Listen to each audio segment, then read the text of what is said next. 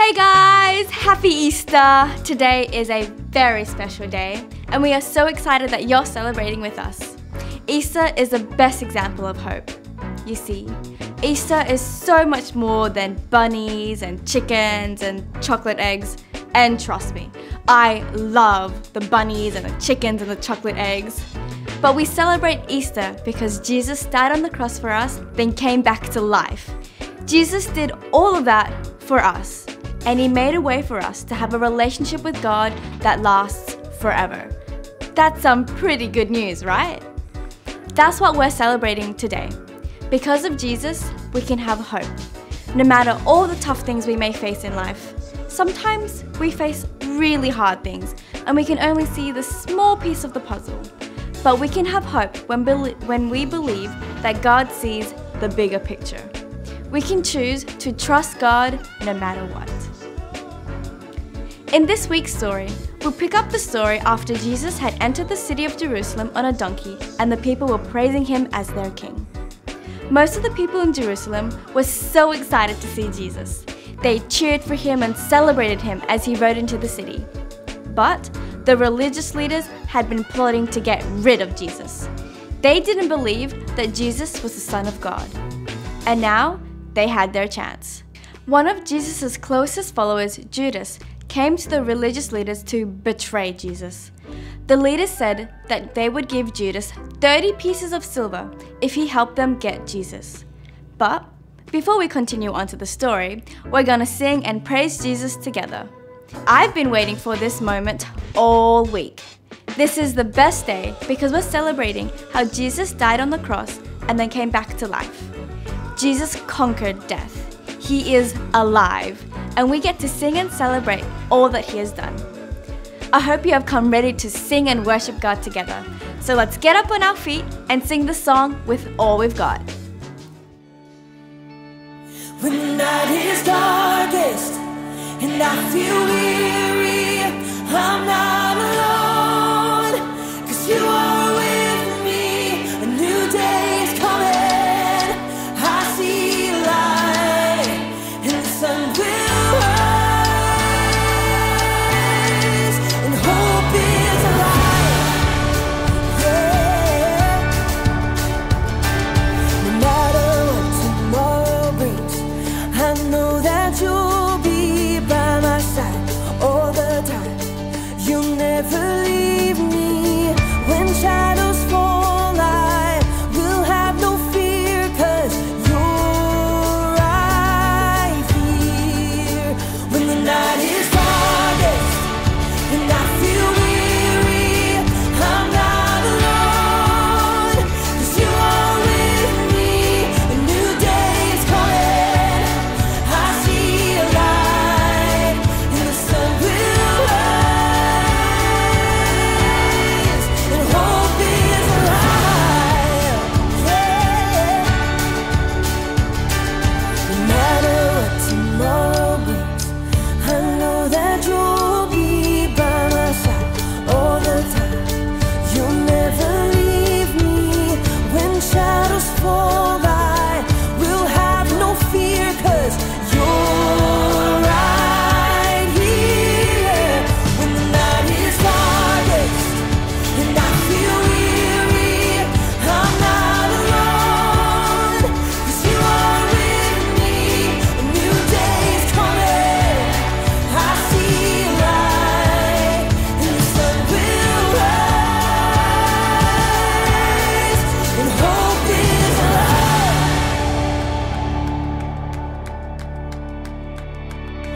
You are a light that makes a way when I am lost.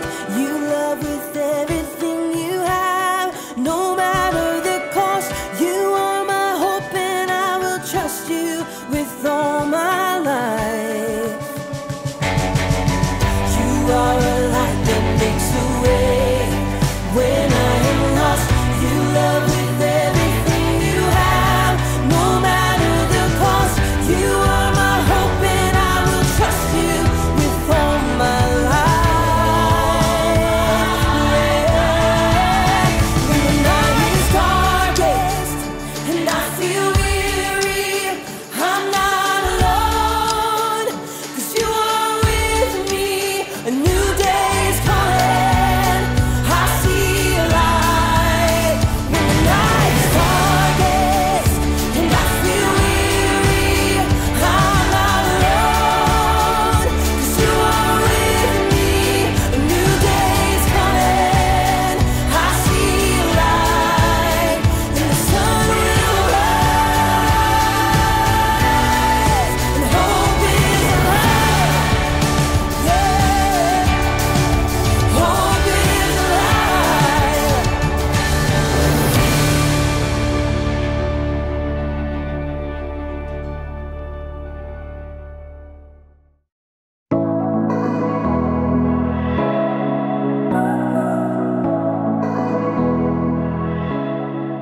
There we go. What's happening, peeps? I'm Jacob, and today we're celebrating a day that is all about hope. Hope is believing that something good can come out of something bad. And something really good came out of the day we call Easter! Woo! So, to celebrate, let's do some Easter-themed puzzles. First, an Easter egg hunt. Okay, can you find which Easter egg only appears once? Oh, is this one up here? No, that one has a twin. Oh, what about that one, right in the middle? Not quite. Oh, which one was it? Obviously. Try this one. It's a word problem. Javier has 127 jelly beans. Teresa has 323 jelly beans. If Javier and Teresa share their candy, how many jelly beans will they have altogether? Okay, this is a math problem. Let's see, 127, 323, so that's 7 plus 3, that's 10, 0, carry the 1, that's 2 and 2, and then we carry the 1, so that's 5, so that's 5, 0. We have 5, 0, and then we have 3 and 1. So we did 1, 2, plus 1, where are we? 450. Yes! How many of you got 450?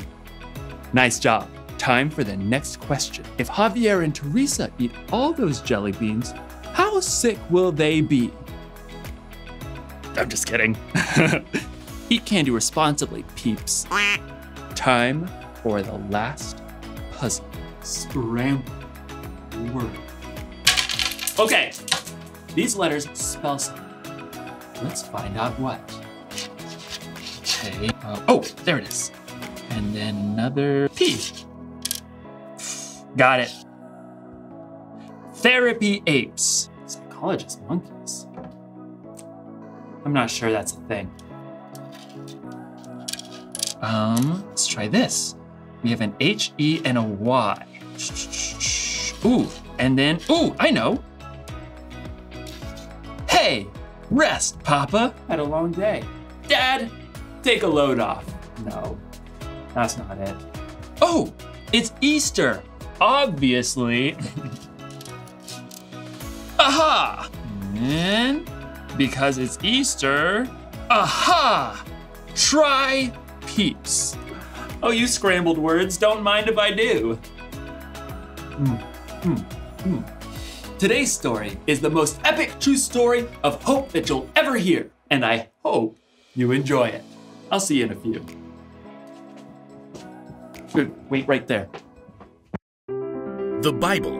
It's 66 books of history, stories, letters, and poetry that fit together to form God's one big story.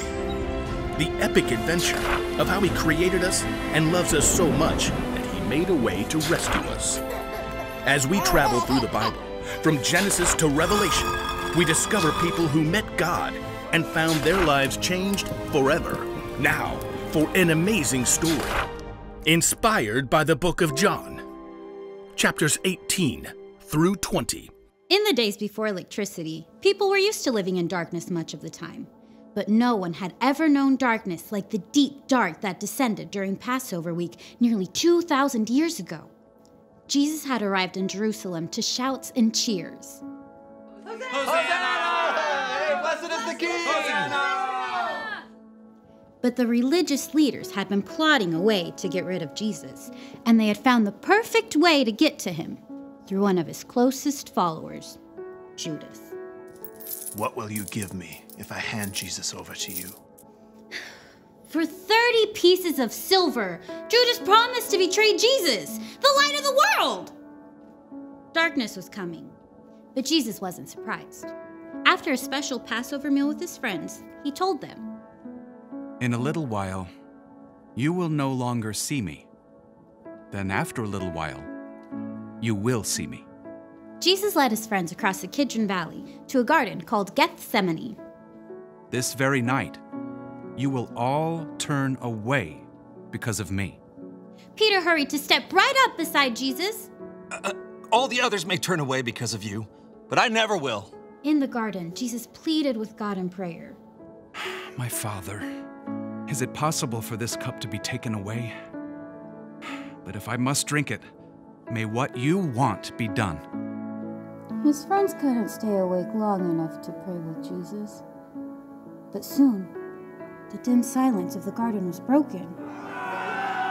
The mob of soldiers and officials streamed into the garden, carrying flaming torches. Judas marched right up at the front and led them straight to Jesus. Who do you want? Jesus of Nazareth! I am he. At first, everyone fell back, but then they surged forward to grab Jesus. Peter tried to defend him with the sword, but Jesus stopped him. Put your sword away.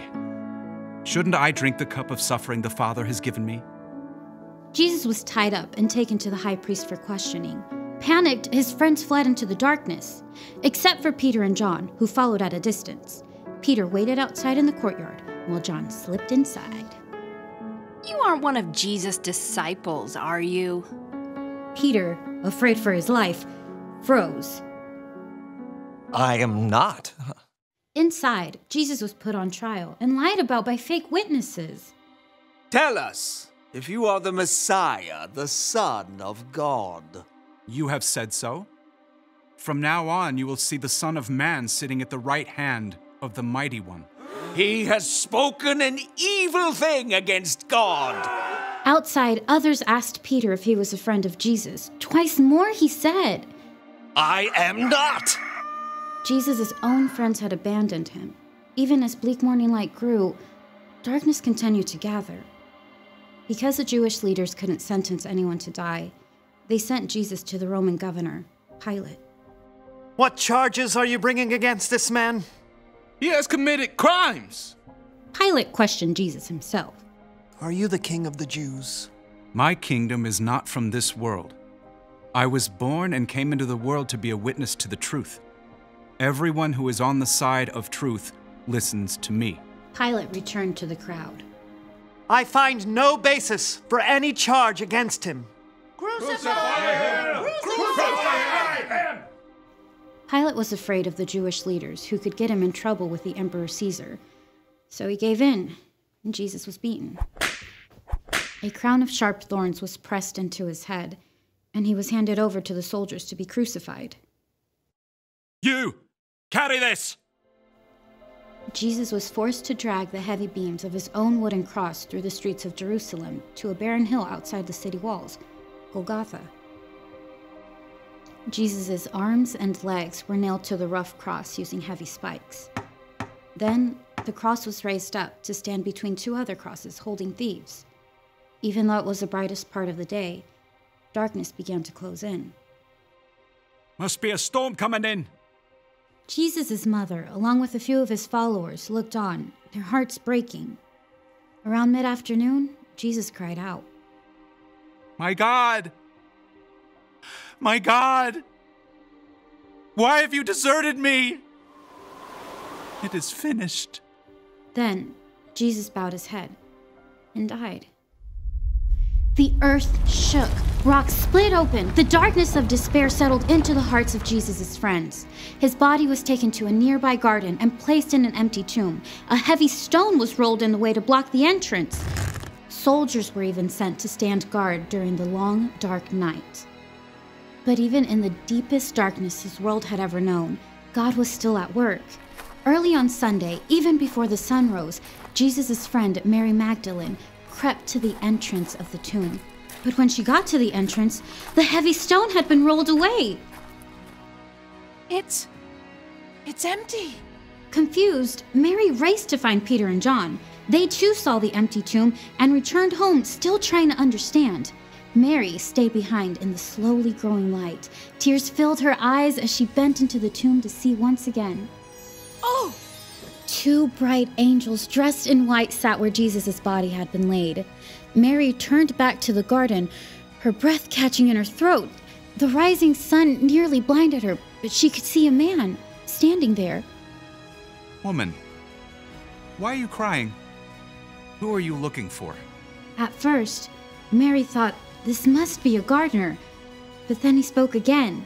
Mary. Teacher! It was Jesus, alive! Mary threw herself at his feet. As the light grew around them, Jesus told her, Do not hold on to me. Instead, go to those who believe in me. Tell them, I am ascending to my Father and your Father, to my God and your God. Mary raced to find the others. I have seen the Lord. Through Jesus, God had defeated death forever. We can hope because in the end, darkness will never win.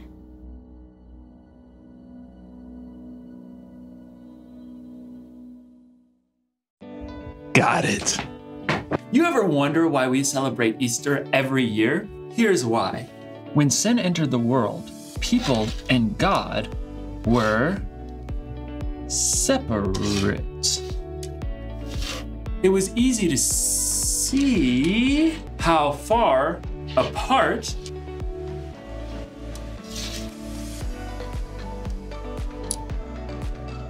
we were. People tried to make it up to God, but the price was too steep. So, God came up with a plan to save our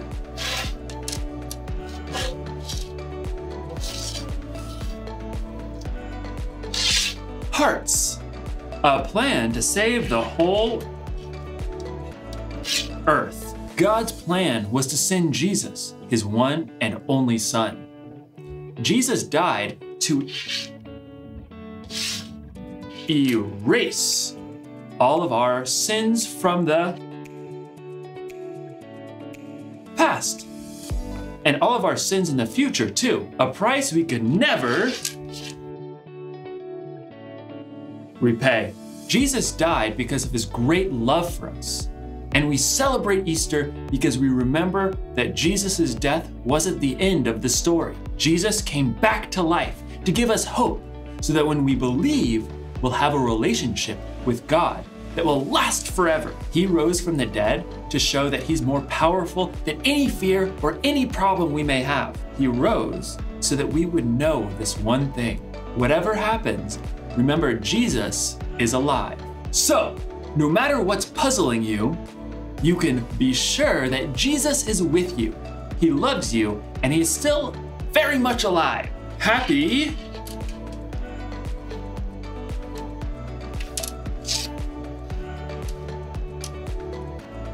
Easter, everyone. What? Oh. Or eaters, I guess.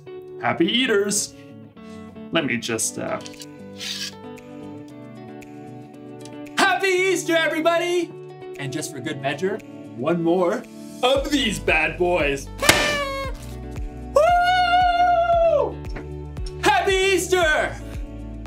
I'll see you next time, peeps.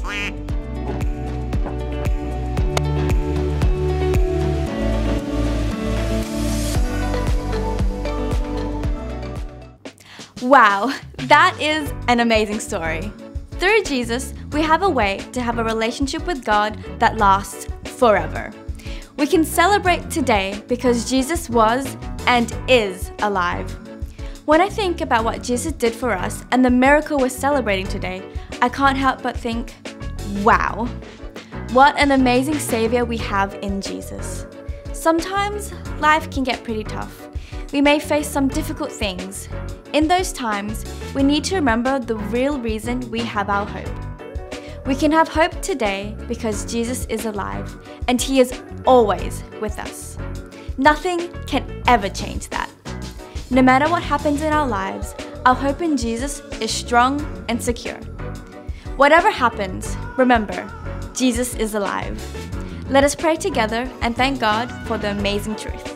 God, thank you so much for giving us a reason to celebrate today.